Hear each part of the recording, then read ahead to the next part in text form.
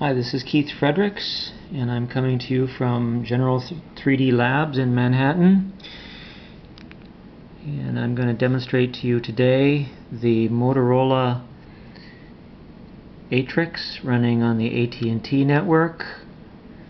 Although I'm running locally here with Wi-Fi, and I'm going to bring up Firefox for Beta 5 mobile. And this is a world first. What we're going to demonstrate is rasterization directly on HTML5 WebGL website. And this is 3D feed coming up, and as you perhaps can see, it's already coming up in rasterized mode. And what I'll do now is I will take it into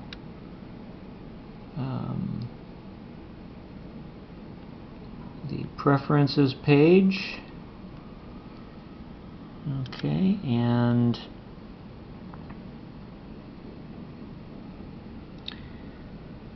I'll show you the various raster modes with the phone.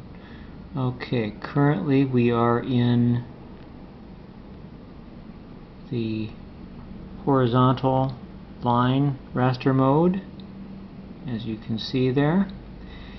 We'll change it to vertical raster mode, and you can see vertical line raster mode. And we'll change it also to checkerboard mode. And also, as I zoom up, you should be able to make out the checkerboard raster as well. Okay, let's take it to vertical stripe, and then what we'll do is we're going to go to the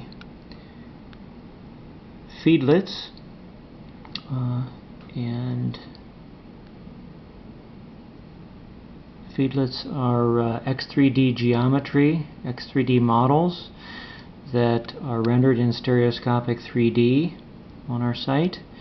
And this is a model of a dolphin called Flipper. And as you see, when I'm zooming that up, it is in the vertical raster mode. Now let me take it back, and we'll go then to the spinning 3. And this is also another one of our feedlets, and this is our 3D feed logo animated, and you should also be able to see that that is being rendered in the vertical stripe rastered mode. Now let's take it back, and let's go to the main page, and we can take a look also at some of the main features of the site, which is the slideshow, and this is also being rendered in the vertical stripe raster mode 3D. Okay, now let's take it back to the preferences and show that we can run also in the different raster modes. And we'll take it and go to the horizontal stripe, and we'll go back to the main page.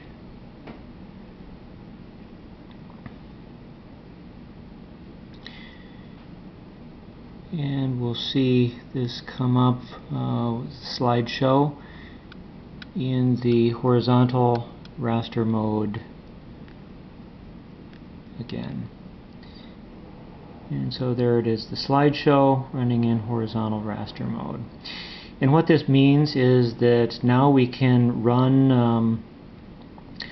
mobile phones and tablets using the various raster modes, and so phones such as the LG Optimus from LG can run out of the box using 3D feed in raster mode. So that's all. This is Keith Fredericks from Manhattan Labs, General 3D, and we'll see you later.